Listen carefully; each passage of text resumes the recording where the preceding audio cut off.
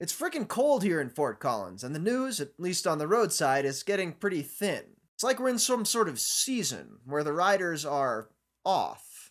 What's that? They had to go to the Caribbean? Tough life. Well, at least I get to join them in drinking at the office. It's about time I had a local beer on here.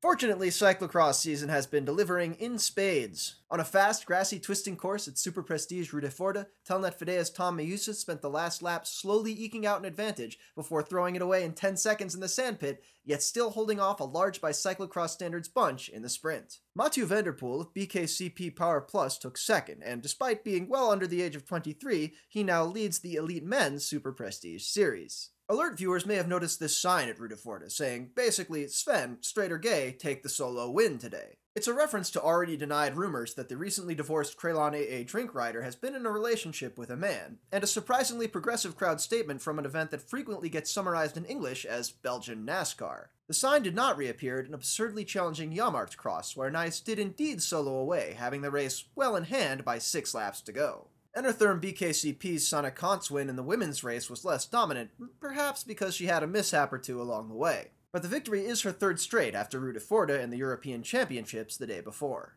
Yeah, but road news.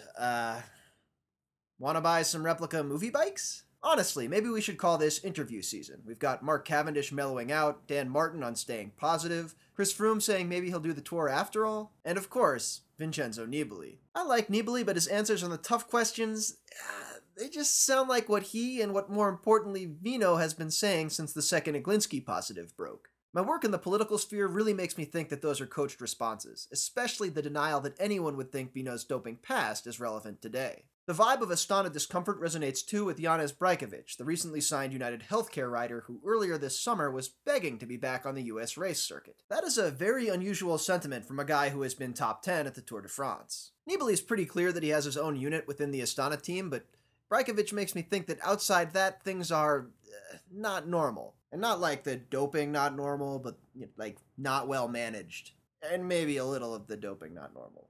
I mean, clearly there's doping not normal going on there because of the positive tests, but can we just... Anyway, I got a Facebook comment the other day asking about the Brajkovic transfer and what to think of UHC now that he's been signed. And I mean, yeah, it'd be crappy if Brajkovic is, in the words of Matt Cook, a guy whose name we only know because of doping, and he's taking rider spots from fully clean riders. But even Cook admits that ex-dopers can kind of be okay, giving George Hincapie grudging credit for starting a development team. And to be honest, I'm not a huge fan of the whole guilt by association thing. If riders from sketchy teams are always going to be assumed to be guilty, it sort of cuts into their incentives to stay clean. Plus, if you're really going to make the argument that group ethics are a thing, what does that say about Evelyn Stevens, who got her started a little squad called Lehman Brothers? No dope scandals, but, you know, being the immediate catalyst for a nearly unprecedented worldwide financial catastrophe, kind of a bad thing. Then there's the fact that unlike bank executives, high-profile dopers eventually seem to get punished. Actually, parallels to conventional jobs come to mind a lot during transfer season. Much of the commentary on the UCI's revamped World Tour structure, which is being finalized this week in Paris if they can find time between making FIFA jokes,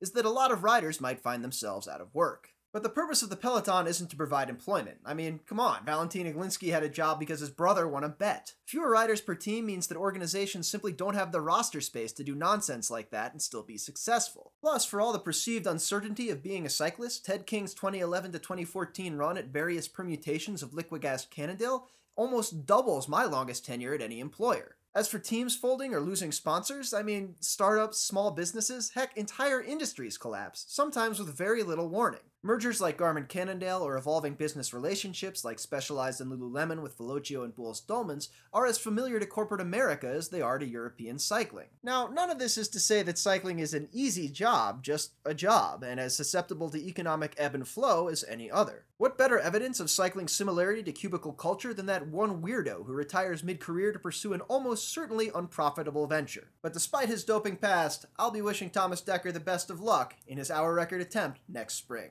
I'm Cosmo Catalano, and that was the week in bike.